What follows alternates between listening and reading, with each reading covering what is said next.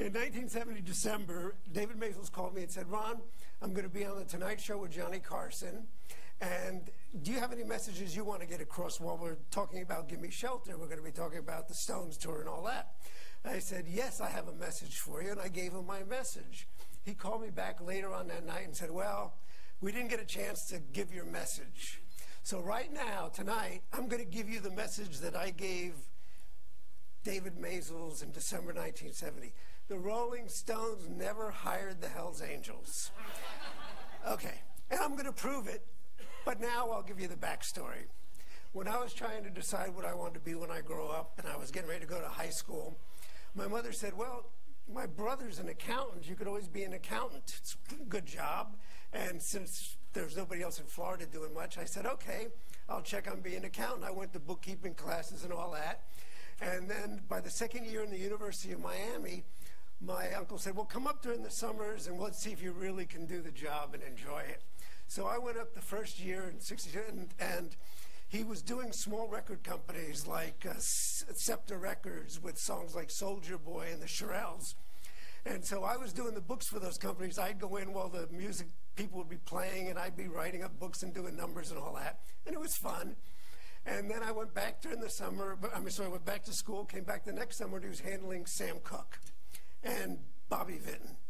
And Bobby Vinton was great because he was like this Polish singer who was fantastic, because I always like entertainers that deliver more than what you're expecting. And he would go in there and sing his hits like Blue Velvet and all that, but his father was a band leader, and Bobby would go in and play like 15 instruments. So if you're going to watch Bobby Vinton sing, you got Bobby Vinton singing and then playing a whole orchestra for you. So that was a pleasure. I learned more about entertainment.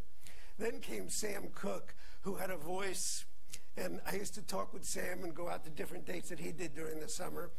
And then Sam would say to me, Ron, you know what my act is? Because people always talk about the different acts of what they do. He'd say, my act is I basically bite my lower lip, and then I jump over the microphone cord. That was his act because his voice was so amazing. It just enthralled everybody as it was. So I went back to the school, and then that summer, well, in '64, Sam got killed. My uncle's all upset he got murdered, and the thing we learned then, though, was, of course, he didn't have insurance for him, and it was a big problem. But it was, bottom line is, the next summer, '65, I'm graduating the University of Miami in accounting. I get ready, I go after the graduation, I go out and party, and I'm dancing to a song that we all loved at that time, Satisfaction. And I go up after the summer to school to find out that I'm going to be working with those guys that sang Satisfaction, the Rolling Stones. And when I first met them, they were on a cruise around Manhattan doing a press junket. And I met Mick and Keith mostly, and we sat and talked, and we were all roughly the same age, but Mick was 6 months older than me, so he always looked at me as the younger guy, which he hated because I took care of the money. But with the Stones, it was a case of we all met. It was really nice. The next time we were on a boat together, we went in the harbor by Shea Stadium and went to see this other group, the Beatles, at Shea Stadium. And we went, and that was funny because we walked off a yacht. I didn't know because it was a harbor. We walked off the yacht, and then we got over to Shea, and we went in, and it was a zoo. It was almost as packed as it now. It was really jammed like you couldn't believe. And it was funny because we were walking in, because I was with Mick Jagger and Keith Richards, I got to walk in right away. But the other interesting thing was they stopped my uncle, who was the manager, and they held him back. The security grabbed it, and my uncle screamed out, "Ron, Ron!" And I remember turning around and saying, "He's with me." And the cop let him through. And so we all talked about that for a while. Anyhow, we met the Beatles, and we couldn't talk, couldn't hear anything, and went out to watch the show at Shea. Couldn't hear a thing. The kids were screaming like lunatics, so we left. I next am told, we go back to the thing, and I go back to the office, and I'm doing books as usual, writing up publishing royalties and all that. And my uncle says, listen, I want you to go on the road with the boys right now. That was that day. He said, I've decided you're going to represent me in the box office. So on that day, on the first tour leaving for Canada, I was joining the boys that I was dancing to a few months earlier. And the first experience, of course, was great to give me a future of what was things going to happen, because Keith had forgotten his passport and we're going to Canada. And so that was interesting because, like, luckily it wasn't anything like today. There was this heavyset guy, and I just said, Keith, stand behind that guy. And we ended up, he scooted by and snuck through, and we never had a problem. And we were worried about it, but he did the same thing coming back. Security was much more lax than it used to be. but he got in. So that was the kind of relationship we had at the start where that would go on. And we all became close. The thing with the Stones is when I did the tour and the first date, I went out and saw the kids.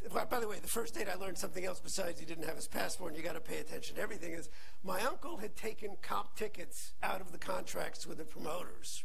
So as any VIP will know, if you got tickets and you had to pay for them, all hell would pay instead of you. And the end result was I would have to go into the rooms with the promoters and tell them that they owed us money because they couldn't get their comp tickets to the press and all that. So I learned having to deal with the hardships of being a young guy dealing with 40-year-old guys wanting to break your neck because you're taking their money. But and also when I went out after that first show, the music quieted early because there was a riot, a full-scale riot. And I mean, kids were crammed all the way. I had to fight through everything, and we stayed in the dressing rooms in the back for 3 hours before we could get out of that first date. So now we got the attitude of the way things are going. What I noticed with the Stones when I went into the groups, into the shows, was that each one of the Stones had their own fan club. There'd be signs for Keith, there'd be signs for Brian, for Mick, of course, who had the biggest fan club, Charlie, and even Bill, who just stood there and did nothing, had his own giant fan club. I mean, he played bass, he just posed, he didn't dance. So he stood up, so I went out to him and I said, you guys are going to be around forever because you have these different fan bases. And they say, shut up. They didn't care about any of that, and I learned right away. To them, the Rolling Stones going on stage was a job. When they went up on that stage, they were the Rolling Stones performing. When they came off the stage, it was Mick, Brian, Keith, Bill, and Charlie. And that's the way it was, like always. It's like any 5 guys that you're hanging out with, like any 5 guys in relationship with anything else in the world. It was always that dynamic. There were always one guy they were always making fun of. There's always one guy they're picking on at different times. We all made fun of Bill because he was older. And then one time when I was at one room, they came in, and it was always surprising. Keith and Mick come into my room, and they said, be quiet, be quiet. And Keith grabs a glass and he puts it up against the wall. And the room next to me was Brian Jones. And Brian was very friendly with Dylan. And so he had the glass up against the wall. I'm like, what's going on? And then Mick calls Keith and Mick calls Brian in the next room and imitates Bob Dylan and said, Mr. Zimmerman for Mr. Jones. And it was like, and they were, and then Brian screamed, shut up, Mick, I know it's you. But it was that kind of deal with all these guys getting on. So the first tour goes in '65, and the other thing about that I always thought was great was here I am, this little short Jewish accountant guy, and the photographer on that show was Gerard Mankiewicz, and we both were the outsiders. He played the camera, I played the adding machine, and the end result was Keith came after the tour and said, listen, let's go riding in Scottsdale. I've hired a guide, and I've got all these things, and so Keith, to me, he asked us to join him after the tour to go horseback riding and camp out with John Wayne's guide and all this stuff. So that, to me, tells you how my feeling towards all of them was. That was already at the beginning in '65. '66 came. It was another quick tour. And then my uncle says, I want you to represent me writing the checks on a movie in England. Mrs. Brown, you've got a lovely daughter with Herman's Hermits. So I went over and was producing a movie over there, meanwhile still dealing with the Stones. And then after the '66 tour, we did the '66 tour quickly, did that. Then comes to more and more with the films. My uncle then sends me to Japan to do a film, a spaghetti western in Kyoto. It was a lot of fun. We had 15 typhoons, a couple of earthquakes. We had 2 sets demolished. So, that's, you learn how to live under gunfire at that time. So I'd done that one, and while we were doing that in '68, we did Rock and Roll Circus, and they did Beggar's Banquet, all these other things that were happening with the Stones that I was dealing with, which was still good. And then in '68 also, just at the end of it, my uncle gets the Beatles, signs the Beatles. So I'm now going between the Stones and the Beatles offices, and what I can tell you about that, it was the first time I went to meet the Beatles. My uncle said, go out and meet John Lennon. He's going to be looking for an estate. He and Yoko were out there looking for an estate out in the country. Come on out and, show that we care and represent us. So I went out to meet them, met John and Yoko. And we walked around this fantastic estate with 3 lakes and horses and all this. Beautiful. And afterwards, I said, well, going back to the office, and I go out to the car from the office. It was a Rolls, of course. And John is going over to his Rolls, and as I'm walking to mine, at the top of his lungs, I hear, "Do I stink?" And I'm, "Excuse me?" And it's John Lennon saying, "Do I stink?" And I said, "No, what do you mean?" He said, "Well, come ride with us." So I rode with John and Yoko for the trip. During the time, he's just having idea after idea, all these amazing ideas that he had creative that was just brilliant. And by the way, another thing, besides that Rolling Stones didn't hire the Hells Angels, Yoko Ono didn't break up the Beatles. Everybody else that tells you different wasn't there. But anyhow, so now we've got the way he treated Yoko. I mean, look, we would get into discussions, and every now and then Yoko would offer an idea or something, and he would say, "Shut up."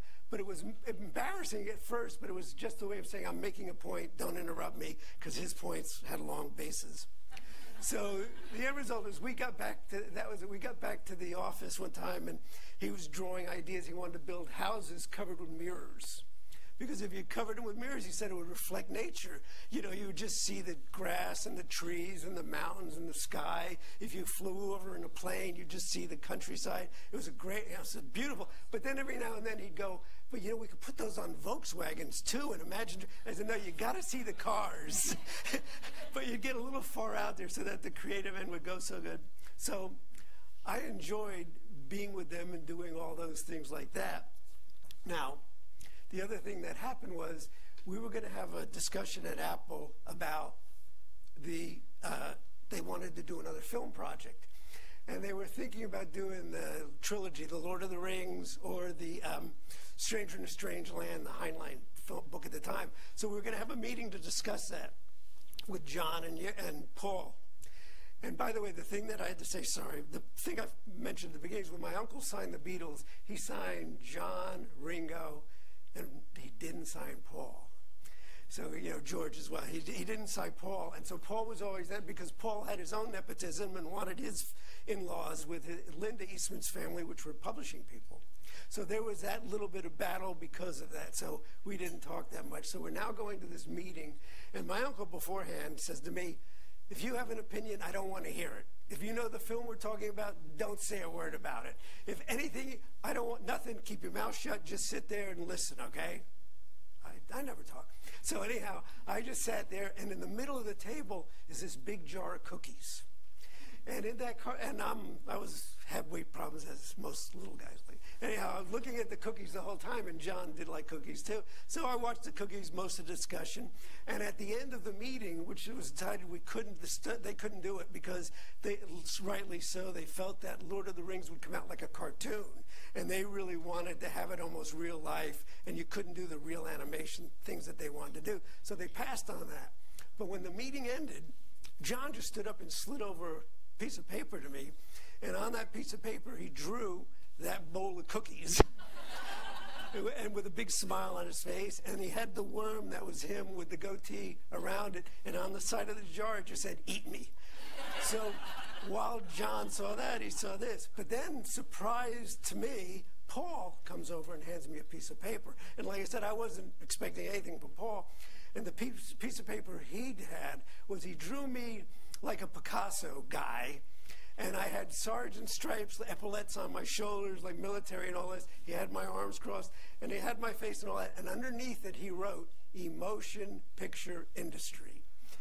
And I thought that was like, he knew, but it was like still the thing that got me most about all of that, which if I knew a psychiatrist, a psychologist, whatever it is, I have 2 pictures from John and Paul, done at the exact same moment under the exact same conditions. And it's interesting how each one came out with a different kind of thing.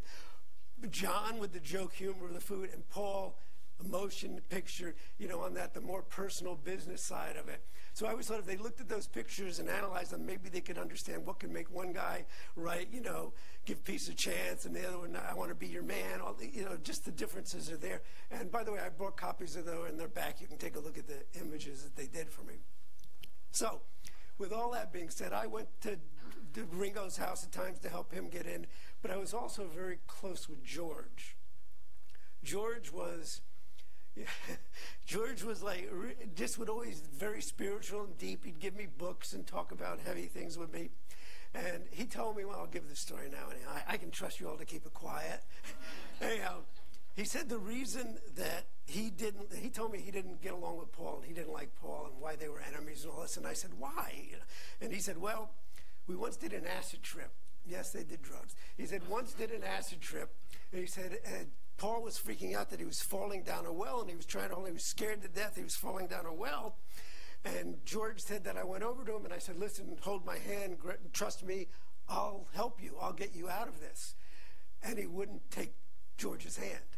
So George said, based on that, he didn't trust me, I don't trust him. And that was it. Yeah, so he also told me he had a fight with him too, that they all thought John had a fight with him, but it was George.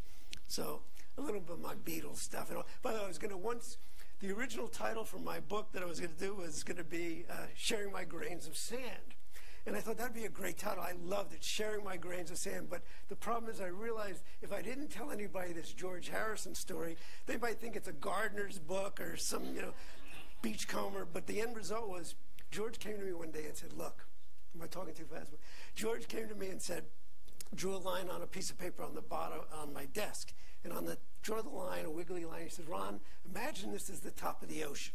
Draws this line. So now draws another, this is the sandy bottom of the ocean, okay? And then he draws this guy, and on the top of the ocean, he draws a little boat and a little stick figure in it, and then for good luck, he drew a sun in the right corner. He said, now you can sit in that boat and float along that ocean for your life until you go into the sunset and your life's over. He said, or you jump out of that boat, you swim down to the bottom of the ocean, you pick up a grain of sand, you swim back up and you drop that grain of sand in your boat. Swim back down. Basically, every one of those grains of sand is an experience in your life that you're doing as opposed to just doing nothing. And before your boat fills with those sand grains and you sink into your the future. So I always loved that. But once again, sharing my grains of sand would make no sense unless you knew it was life's experiences. Now, after I came back after the Beatles, when they broke up and all the things that were going on, and when I would come back after doing movies and doing any of the things I did on the road, my uncle would have to say, you have to take a cut and pay because everybody in the office is jealous and you're my nephew and nepotism, even though you're working hard and all that. So I said, okay, but it was getting disgusting. I was getting upset with it all. And I was not as happy as I was. So when we came back after the Beatles thing, I sat there, it was in 69, the beginning of 69, he said, look, you don't seem as happy. I said, I'm not. He says, well, have you made plans to leave? And as it was, my wife was pregnant, we were doing about a month, and I owed about 10 grand. So I said, I wasn't planning on leaving soon. He said, well, what you should do is build yourself a base while you're here, and then leave, and everything's cool. And I said, all right, because probably planning on having his son do it. So for a couple of weeks, you have to understand, my uncle had the personality. He was an A-type, driving, screaming. We've got a president like that, driving, screaming, hollering, pouncing, all that. So my uncle was like that. And I was amazed that he said, no, go ahead, go do a couple of, build your own thing and do it yourself. Don't worry about me. That was good for 2 weeks. And then he called me one time to come in his office, and I was dealing with a group at that time, NRBQ, which was New Rhythm and Blues, and I was going to sign NRBQ, and he's screaming in the office, and it's embarrassing, and I let it go. And finally, a couple of days later, I go into him, and he says, look, this isn't working. You're going to have to either decide you're either going to stay here and work 100% on my stuff or get out. And I'm like, well, what? We just started talking about it. I said, no, you either work right on me until my birthday, which was in December, which is the way he said, you work until my birthday. And I said, but that makes things worse for me. So the end result, he said, well, you have to make a decision. You either stay here and work or you leave now. And so after watching him pick up the phone and ignore me, I stood up and I left. Which took, the good thing was when I got home to the wife, ex-wife, when I got home to the wife, she said, great, because she always wanted me to leave anyhow, so that part was good. But now the money wasn't coming in so quick, all the deals I was doing a few months ago, it's now August, and then all of a sudden I get a call at 2 in the morning, and it's Mick Jagger from Australia on Dead Kelly. He says, Ron, I'm working on this film, sorry to bother you, but listen, we want you to do the tour. And I said, look, Mick, I left my uncle, I'm no longer at APCO. He says, yeah, we know, but we want you to do the tour. I said, look, I don't want any trouble with the family. So what you're going to have to do is get my uncle's permission for me to do the tour. You know, it sounds childish, but that's the way it was. I said, you got to. So he said, okay, we'll take care of it. So the next day, the first call I got in the morning was my uncle on his way to the airport screaming. I don't remember what he said, but every now and then I'd say, listen, if you really don't want me to do the tour, just say, Ronnie, don't do the tour, and I won't do it. No, Ron, never said anything, laughed. Then it wasn't funny at the time. Next day I get a call, and it's from the Stones office, this road manager, Sam Cutler. He said, Ron, your uncle was fired, but they've made a deal whereby you go into the office and everybody's going to make believe he still runs the tour, but they don't want to embarrass him. They're trying to settle things. You just go in and make believe everything's okay. Plus, Alan's going to stay here for a few weeks. So for a little while, I made it look like I was doing a tour through him. But now understand, the Stones wanted me to do the tour. They were packaging everything. And basically, it was just, we trust you, go do it. We had no money. Their money was tied up with my uncle. He wasn't releasing it. I was 10 grand in the hole. We had nothing. I didn't even have good looks. So the end result was I was trying to figure out what to do, and I got a phone call from the William Morris agency, Steve Lieber and David Krebs. And they were the agents who originally had the deal before my uncle was fired, and they no longer had the deal. So they contacted me and said, can we do the deal with you? And while I was deciding, I then got a package from a guy who was a local guy here. You ever hear Bill Graham? I got a giant package from Bill Graham saying he wanted to do the tour. And so I contacted Mick, and I said, Bill Graham wants to do the tour. Should I just give it to him? Absolutely not. But Ronnie, whatever you do, don't tell Bill Graham no, because with his ego, he's going to go ballistic on us. So I said, okay. Now, I can't tell him no, but I got to make sure he doesn't do the tour. Well, the first thing that happened was I was supposed to be Bill in New York at 10 in the morning, I believe. And when I got into that, I went out walking the dogs, getting ready to go in, and it seems Bill got in early. And my wife at the time told him, Ron's out walking the dogs. He's not there for you right now. Basically, and probably Bill thought he doesn't care about you or anything. Anyhow, so I get into the office on time, but Bill was early because of his flight, and he's pissed from waiting for me. And we start talking, and I'm trying to get to the feel of everything, and he's promoting all the things he can do and all that. And I'm trying to figure a way to tell him no. And I'm finally sitting there saying, well, you know, you really haven't done anything big. You do this film where it's a little theater, but what? Woodstock, he's going crazy on me and all kinds of stuff. So at the end, I tell him, I said, okay, Bill, you can do the tour. No problem. Only one thing. You can't put your name on it. You'll get paid an agent's fee of 10%, whatever it is, you get 10%. He didn't care about the money, so I knew immediately it was all ego. He said, no, my name has to be on the tour. And I'm saying, no, you can't put, that's it. Boom, stormed out and ran to the newspaper guy to cry and wrote a big article in the Daily News or whatever it was about how I treated him so badly. I was an assistant, something he called me at the time. But so that was my start of a relationship with Bill, which means something for later on. So now we're booking, the William Morris agents come over and I say, I'll let you be the agents for the tour, but the thing is, you guys, I need money.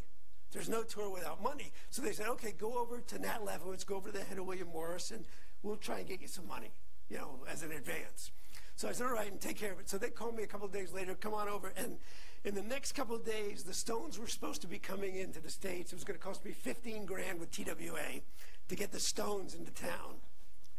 And then booking all the other acts they wanted me, nothing. So meanwhile, I go over to William Morris, and the financial guy, Nat, says, okay, Ron, have a check for you. And meanwhile, pulls out tons of papers I got to sign away my life to. And the check's for $15,000. And I said, I needed $50,000. Well, we can only give you 15. Well, I knew that would get the boys into town and play it by ear. So I took the 15, and he said, here's the contract for your approval. So they gave me the William Morris contract for the promoters. And when I looked at the contract, I read it, and on the first line where it said pay William Morris, and I just drew a line through William Morris and wrote my company, which was Stone Promotions Limited, and I filled in that blank, and I said I approve and gave it to them. A few days later, I got the Stones, and a few days later, William Morris, the guy, calls and said, come on in, everything's great, but we need to see you. And I go into his office. He says, Ron, everything's great. We got the advances in. Things are going the way. By the way, I insisted on percentages of all the houses to scale my way. He said, we got these checks in. He says, but unfortunately, they're made out to your company. So we need you to endorse them over to us so we can put them in a deposit. So I said, okay, let me see those checks. And he handed them to me, and I said, thank you. And I stood up to walk out the door, and he, oh my God, you know, if you don't play the first 3 dates, it's the end of William Morris, it's the end of the, whatever. We played the first 3 dates. So now I'm booking the 69 tour, and they basically said, here's what you're going to do, and they said Chipmunk, who's the guy that did all the staging and lighting, would do the lighting. They forced me to get this photographer, Ethan Russell, on it. And then they said, Ike and Tina Turner, all these different people that they wanted to have perform. And they were, it was great. We laid out the whole tour, set up the go away. And like I said, I scaled the houses, which makes other things happen later. We didn't want promoters overcharging. The Stones insisted that it be in proscenium, so that meant nobody behind them. And to me, that cut out like 25% of my income because I'm making a piece of gross. So I didn't like the fact that, but no, Ron, we're artists, pure, nobody behind us. I don't want to watch my butt. So they laid out all of that. We had the whole date set up. And then we're booking the tour, and everything was going smoothly. I scaled the houses. I figured that if we took 70% of the money, the promoters would make 10%. That's the way I looked at it as an accountant. So I wanted to make sure they made money. They were going to make money. If they didn't, only one guy was a little low, and I paid him Frank Field in Chicago. Anyhow, so we've now got the fact that the tour is going along, and then we're going to come to the part which I think is important because of what I said at the beginning about the Stones. All right, so now we come to Oakland and San Francisco to play the dates. When I come to Oakland and San Francisco, Graham had never paid his advance in front. I knew it was just the point he wanted to take. He wasn't going to pay it. He was proving a point. Didn't have to. So when we saw him, when we came into the dressing room at the first date, he had a poster along the whole wall. That would be a giant poster with him basically giving the finger to everybody. So we covered that with food within moments. It was right in front of the craft table, and we just covered that with food. And I go out to confront Bill and argue with him about the way he's doing it. And Bill and I have this basically a screaming fight with one another until he's doing one of those poking me. You listen to me, and he's telling me, it's poking. And I keep saying, don't poke me, quit poking me. And finally, I do the only natural thing that an accountant would do. I swing my briefcase and get him between the legs. And he's getting ready to swing back, but he doubles over. And the funny thing is, the guy that grabs me to pull me back is Keith Richards, the last guy anyway. And the guy who pulls him is Tony Funches, who was our security guy. We only had one guy, this big veteran, great Tony Funches, great guy. And he pulled Bill out. He later went on to work with Bill. He used to laugh about it. He said he would tease him about our farcical fight that night. But so that was like a little bit of a confrontation we had there. So now here's the thing to understand, because I don't know. I said I was going to prove about the Stones and Altamont and the Hells Angels. Now, first of all, when they were advertising the show, we were on the road, and they were advertising a free concert. That's the first thing. It was the free concert, not the Rolling Stones free concert. It was a free concert because there were other acts. It was the Grateful Dead. It was the Jefferson Airplane. There was a lot of other groups that were performing. The Stones were just performing for free. That was basically all the thing. Everybody was performing for free. So now realize it's a free concert. It wasn't a Rolling Stones concert. Now, so yeah, I got to always remember these things because it's always. Anyhow, we go to Altamont.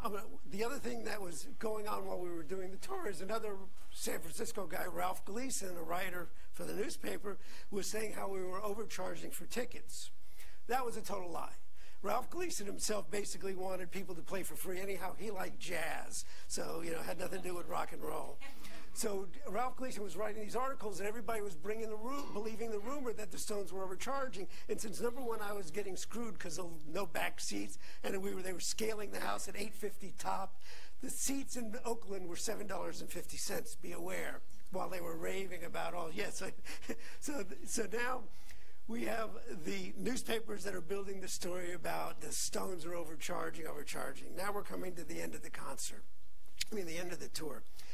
27th, the day before Thanksgiving, the Stones said to me, look, Ronnie, we want to film 2 of our songs because we're going to do a European tour afterwards. We want to film 2 of the songs, so please get us a director or somebody to film it. And they gave me a list. They gave me Haskell Wexler. There was D.B. Pennybaker and Leacock Pennybaker, and all these different people that they had. They wanted me to contact to see about doing it. And the day before, a couple of days before, I called the people, and all of them were busy, and they recommended the Maisel brothers.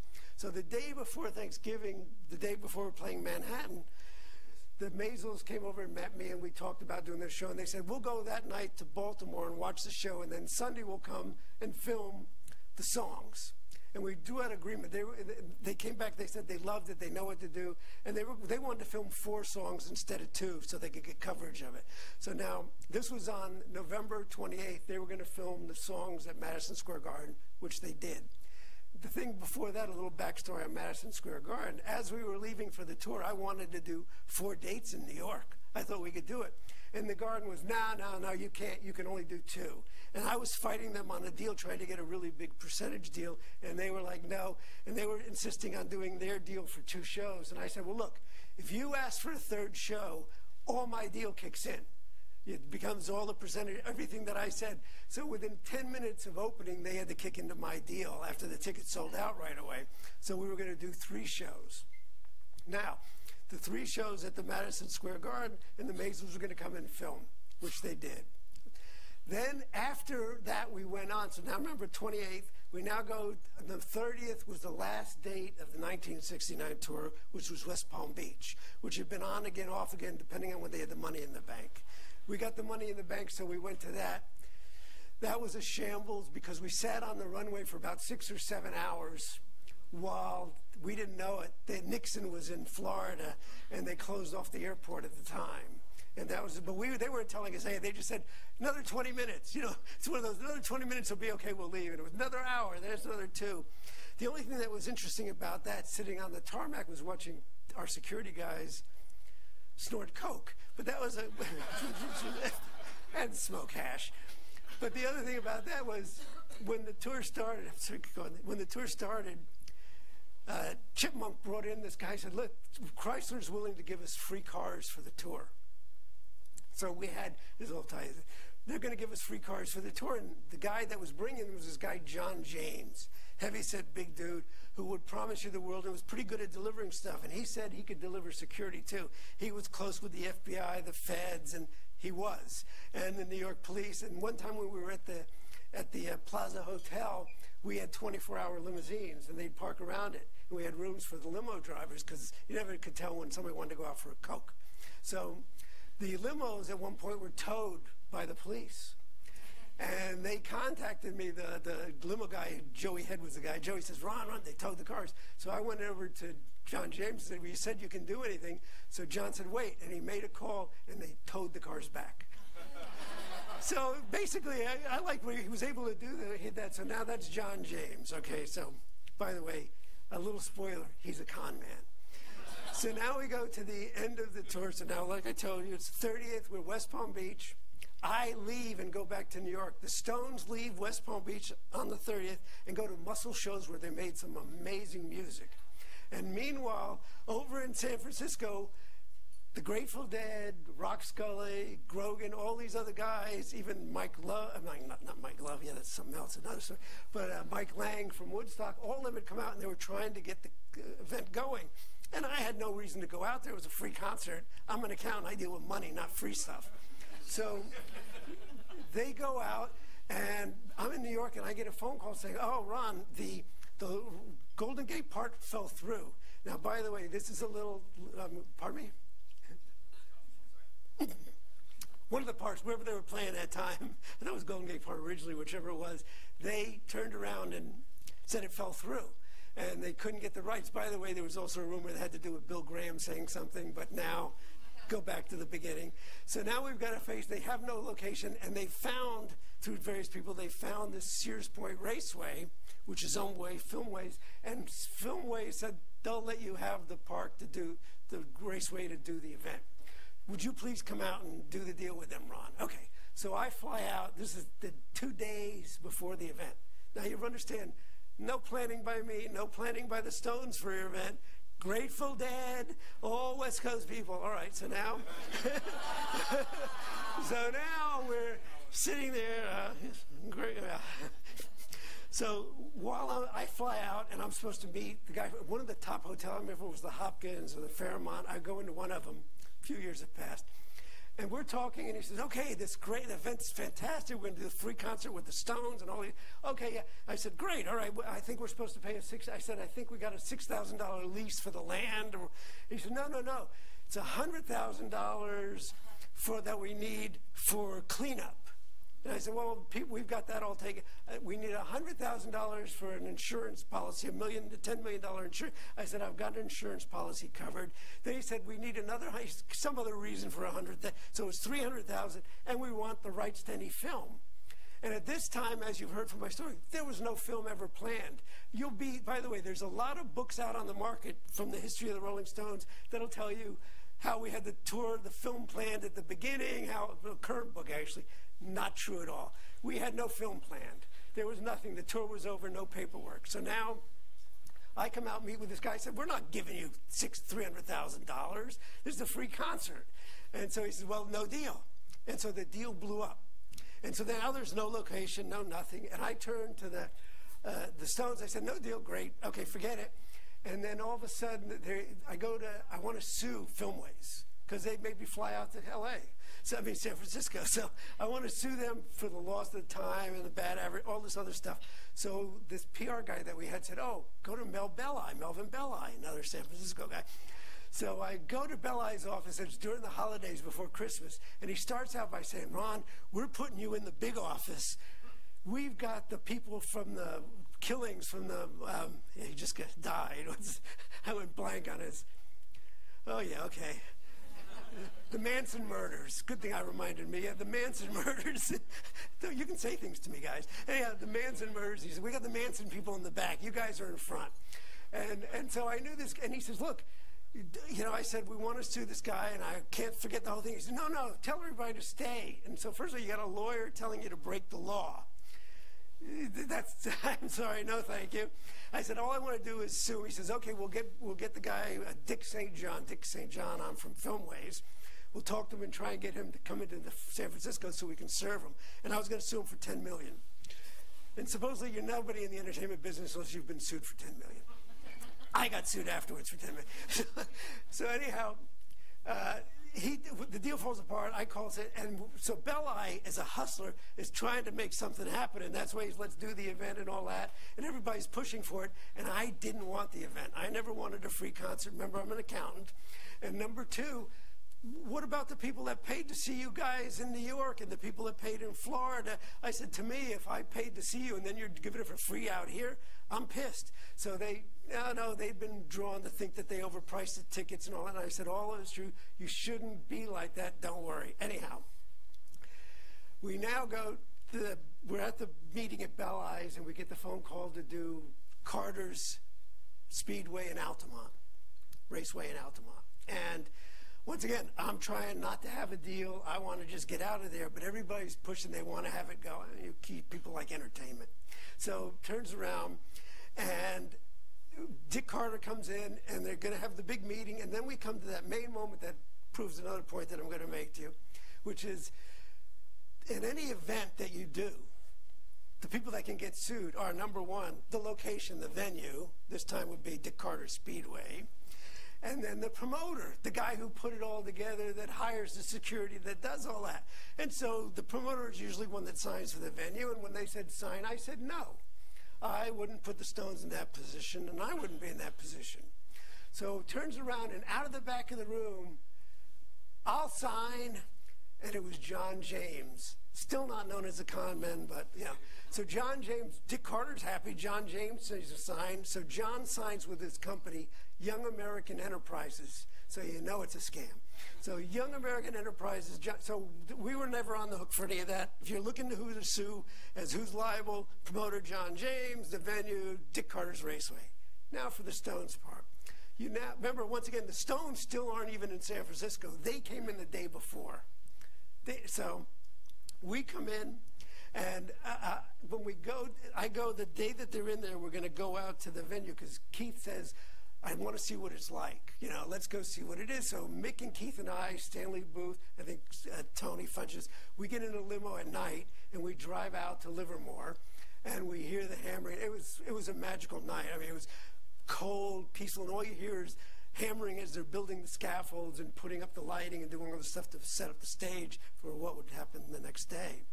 And Keith says, you know, I'm going to stay. You guys go back. And by the way, while we were standing there, when we walked over, and we walked into the crowd, and there were little fires with people. They're sitting around the fires. And we went over, and they'd hand you a joint. You'd smoke joints, or big gallons of wine. And it was just that way. And then when Mick and Keith walked off, I turned off. And a line about like 20 people long was just quietly following. Nobody came over and bothered. Everybody just walking and peaceful. It was so Keith stayed, and we're blissful. The next day's coming, and we're going to fly in by helicopter. And I go with Mick and Charlie and all that. Bill didn't make it because he was out shopping. He was the smart stone. He was always buying antiques while the rest of the people were buying drugs. So we turned around and yeah. So Mick and I get off the helicopter, and the security guard, beware, security guard says, let me guide you, young guy. And the guy starts to lead us right in the audience straight towards the stage. And the minute we start to walk into the audience, the guy leaps up and punches Mick in the mouth. And I go to grab the cop, we grab him, and I want to kill the guy, but Mick's, no. And we walk in there to get us out of this place, and we walk back, and we're in a trailer, just a small little trailer where everybody got into backstage. And I wanted to look around and see how everything was. And by the way, around the trailer were all the Hells Angels, and they assigned 2 Hells Angels to me. I had one guy that was about like touch the ceiling, and this other short guy like that. I run to get things done. They were gone in a minute. I ran, and they never ran after me, so that was all over. I meet them, and now the stage was put together so quickly. It was about like that high. There were no steps to get up to it, to mount it from back. So instead of stairs, they had a big Hells Angel. And basically, the Hells Angel would hand you his hand and pull you up, and he was that big. So the time I offered my hand, remember, I'm the straighter-looking guy, short hair, and I hand him my hand, and he goes to pull me up. But when he's pulling me up, he's like this. It's like when you pull you up, you get punched if they don't know you. And so as he's pulling me up, luckily, Sonny Barnes, don't know, he's with us, and so they let me on. But that was the stage security. So now, when I got up there, it started to get dark and vile. Now, here's an important part to it. Well, I've just segue to the fact that everybody always talks about that $500 and that the Rolling Stones paid $500 to hire the Hells Angels. Here's the true story. I talked to Sam Cutler. I remember there were no rumors, there's nothing going around at the time. When I got backstage with Sam, I said, what's going on? He said, well, he said, the Angels drove in this school bus filled with beer and ice, which that bus if you saw Give Me Shelter, brought it in with beer and ice filled. He says, but, you know, they were drinking, and as everybody got drunker and crazier, instead of passing cans of beer, they were throwing them all over, and people were getting hit in the head and getting hurt. And he says, you can't go to the Hells Angels and say, stop throwing that beer, or give me that beer, or anything like that. He said, so what I did was, he says, I went over, and I offered to buy the beer for the crew. I said, the crew wanted some beer, so I paid $500 for the ice and beer for the crew working on the thing. That's how that story got years later. So now that's the $500. Because I never paid for any of this stuff. That's the other point. Now, we're backstage, running around. Oh, yeah, I left out the mic. Okay. I'll stick with this. Yeah, I'm backstage. No, I left out the Madison Square Garden story, but it had elephant crap and all kinds of other stuff, so we'll stay with this story.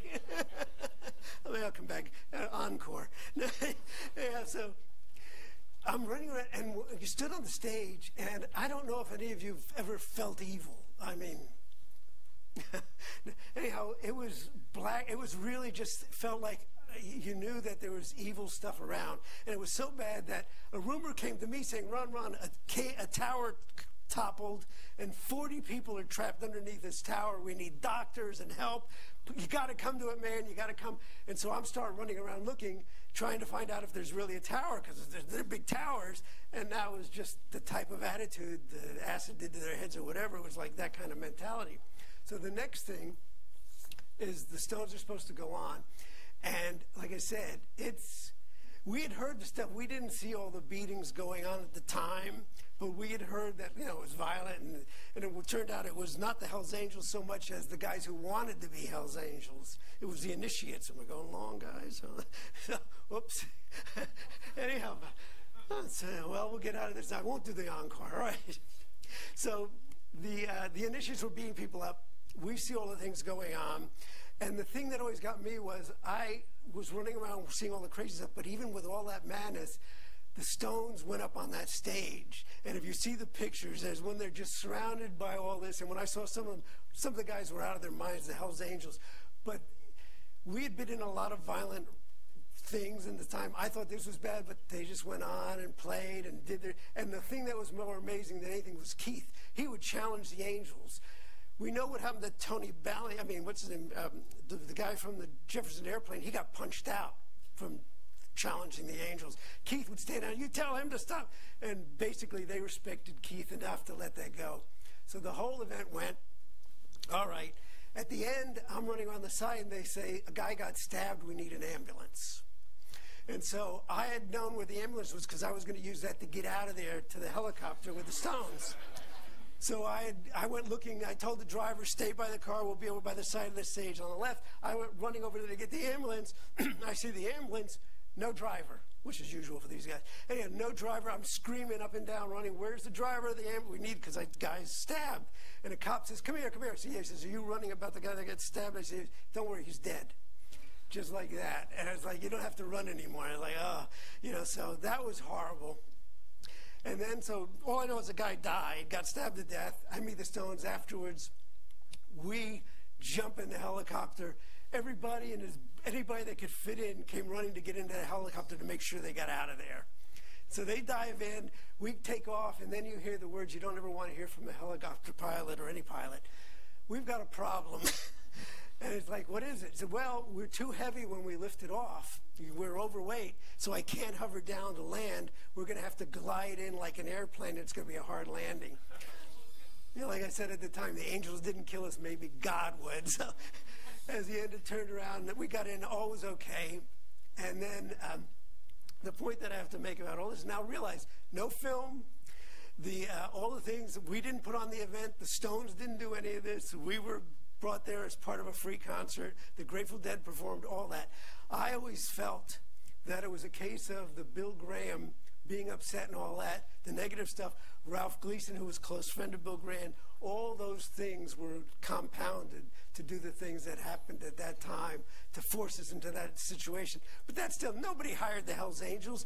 You can't hire the Hells Angels. So that, to begin with, I thought was ridiculous. But once again, I always thought that this was a cover story for the West Coast. No offense. But, it was a wait. All your guys did bad things, but let's let's blame the foreigners. We'll blame the immigrants. It's those guys. It's those Brits. And so that was, we went off and did European tour and did all that. But I've talked a lot and rattled on. So how are we doing for time, guys? Because I promised you all questions in this if you wanted. Yes.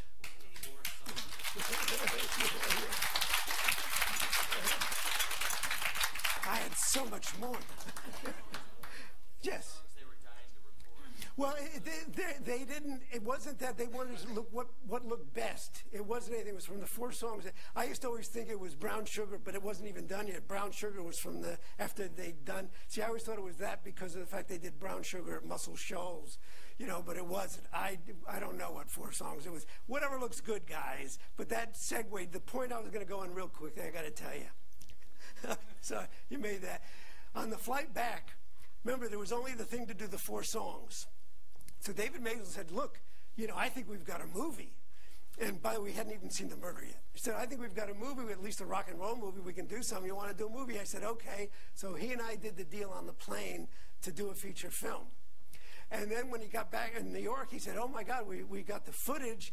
And the thing that everybody else has said is Jagger never wanted the murder in the footage. Mick didn't. It took a year to get Mick to sign the agreement. We didn't get the deal for a year because he didn't want to do it. He thought it was negative and bad. But the Mazels wanted to tell a story. And I always thought that the film took on a story of its own as opposed to being a rock and roll film.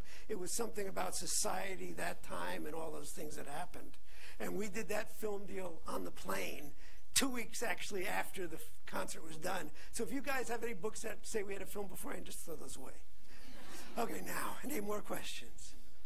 So weren't the Dead supposed to play? They were in the film. They were there. Weren't the Dead supposed to play? Good, I forgot that, because I'm old and I forget things.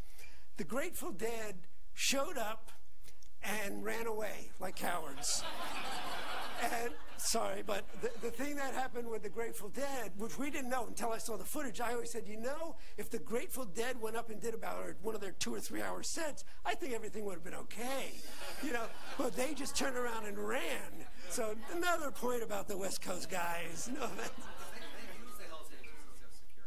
Well, beforehand, the Hells Angels were, what they say security. What the Grateful did with the Hells Angels, which is what was being done here because of the same people, the Hells Angels guarded the electronics. They guarded the generator so that nobody tripped over the power cords or pulled the power or messed with that. So the Hells Angels basically guarded the generators, and for that right, were able to stay around the stage and hang out.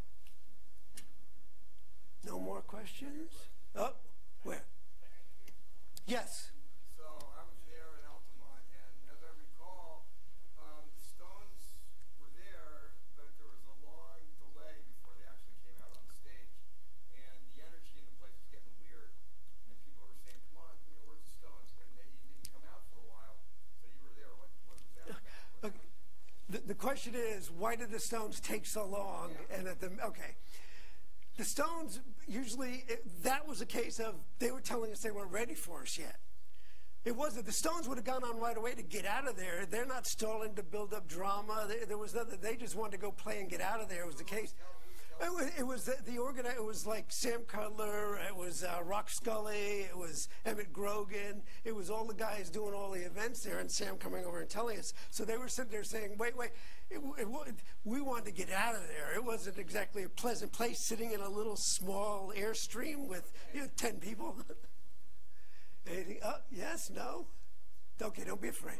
Yes. How did your affiliation with the Stones part? Like the infamous 72 tour, did you have any dealings with them? Well, I was doing how did the Stones and I part? We never parted really because I always had a piece of them would give me shelter.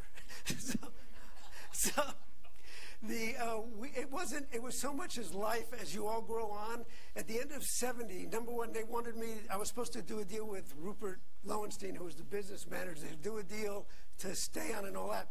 But I was going to make money touring, but we didn't know when the next tour was going to be. It could be another year, it could be another 2 years or 5 years. So number one, that was one thing. And I really didn't like the business. I don't like, as much as it was, I didn't like dealing with people. I didn't like backstabbing people and all the music business people. So to hang around with me, they wanted me to be the head of the record company, and I just couldn't imagine. I'm an Erting and said, "Ronnie, you be the president of Rolling Stones Records." And I was like, he said, we'll have Marshall as the front. And I'm like, I just didn't want to be a 9 to, I said, do I have to wear a suit? He says, yeah, no. I have to be a 9 to 5 guy. I couldn't do it. I didn't want to do that. So that was part of it. I didn't want to run the record company with him, and I wasn't going to do tours. And I made money and I liked doing things where I had a piece of the action and not being involved. And after being with the Beatles and Stones and Sam Cooke and all that, there wasn't any group that I could pay attention to that, oh yeah, who am I going to go after? It's anything going from those guys would be a step down. And dealing with egos is bad enough with entertainers. So at least these guys I liked and got along with. So I just got into other things. I helped friends out. I did my friends' rock and roll buses. I did anything and everything I wanted to do. I believed that I could do that. That's how we parted. And then I also think it was saving my life, because if I would have gone to France and done the whole thing during that, I'd probably be dead. The heroin would have got me then instead of later. One question. I don't know if this is inbounds or outbounds. So your uncle is pretty well known in the history of it. Yes. So what was his story getting to the Beatles and then I think being recommended by John Lennon to go to the Stones? And no? No. Okay, so being asked about my uncle, Alan, who had the Beatles, but what happens is he had the Stones. And what happens is he had actually Sam Cooke and all the other ones, and then basically the agents recommended my uncle to the Stones. I think some other, Mickey Most did. Herman's Hermits. Mickey Most recommended my uncle to the Stones, and the Stones hired him, and they were happy with him. And they're the ones that talked to the Beatles, to John about it. That's how it went. He recommended the Beatles. Afterwards, he regretted it. And all these things, like I said, there's a lot of stories about my uncle. But it's like anybody else. The person that I would say would judge most about my uncle would be Andrew Oldham, who was the original manager with another person. They managed him. And I always thought Andrew would be the one. And when my uncle passed away at his thing, Andrew stood up and said that if it wasn't for my uncle making them all the money and knowing what he was doing, Andrew said he could have never done it. And so he thanked them, and that was pretty big. So that was the point. He made them all that money. What happens is he made them the money, and when he did it, he took a piece of the equity. He took a piece of the publishing, and that's like sacrosanct, and I don't blame him, and they hated that because he did it in a kind of sneaky way. So on that way, he was making sure he got paid, but on the other way, it kind of alienated everybody, and he was out for himself. Does that answer it? Anything else? I'll come back to you. When's the last time you talked to the Stones? Last time I talked to the Stones, let's see, I talked to Charlie a few years ago. That was about it. It's like we all, yeah, in fact, I sent Charlie a book. I'm waiting to hear back from him on that. Too good.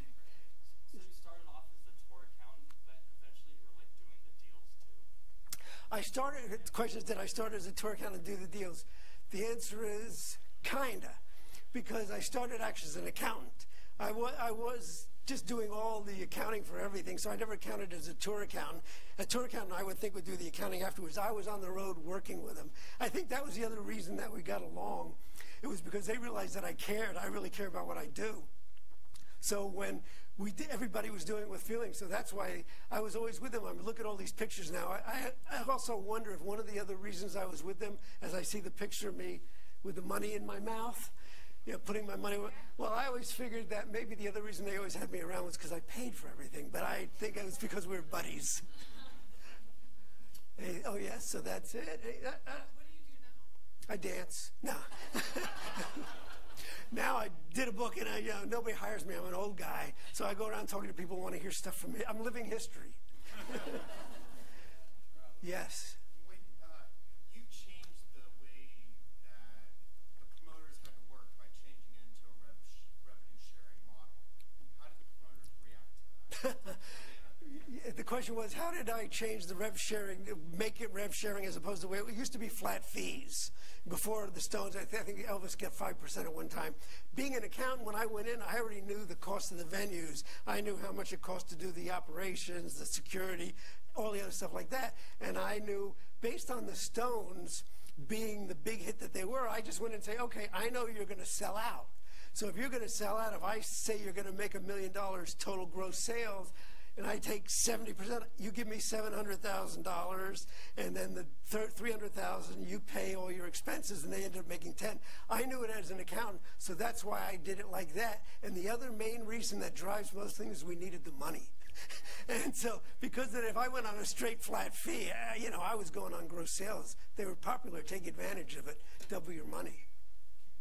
Anything else? One more question. So No problem. I love the questions. because it used to be album sales was the money, and tours was advertising albums, right? So, for example, Madison Square Garden, how much did the Rolling Stones make per show?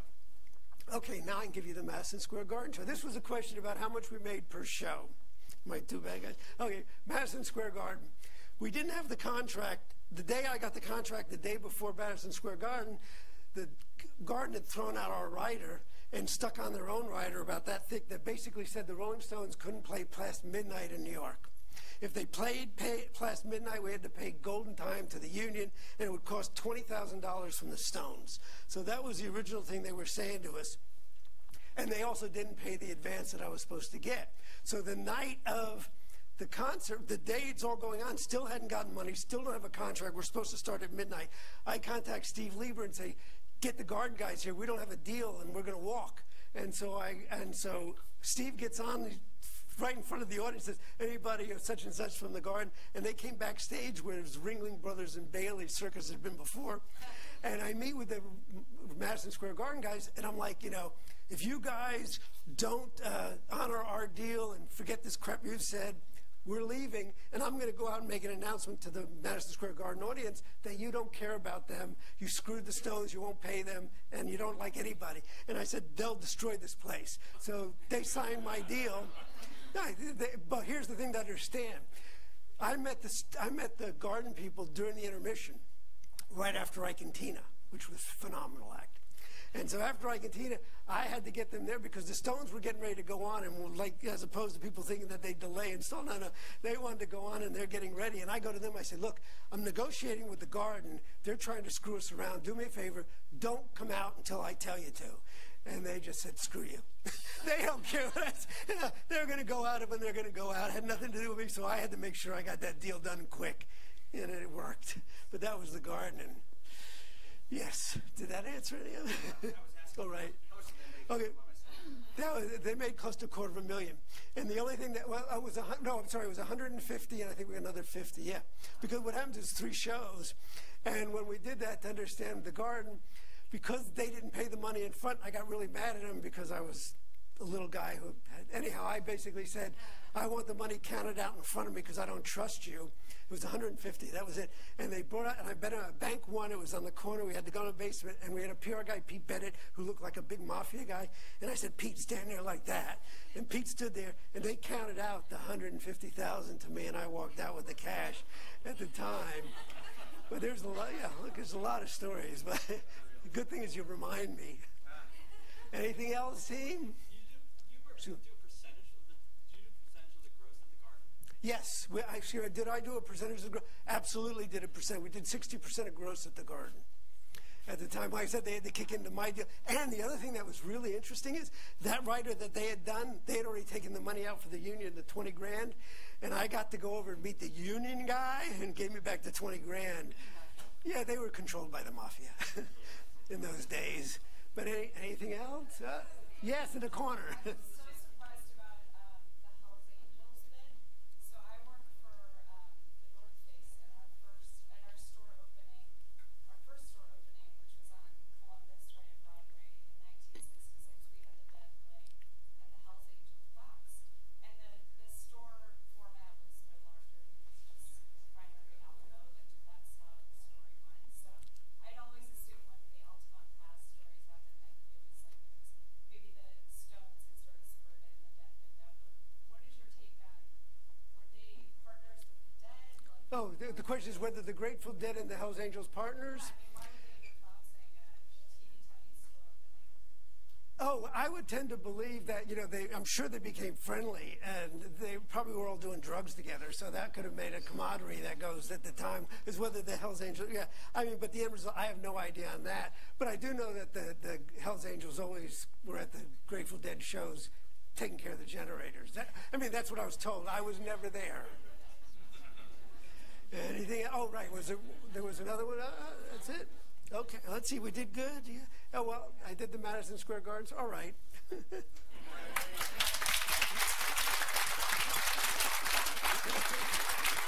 Oh, thank you. What I forget.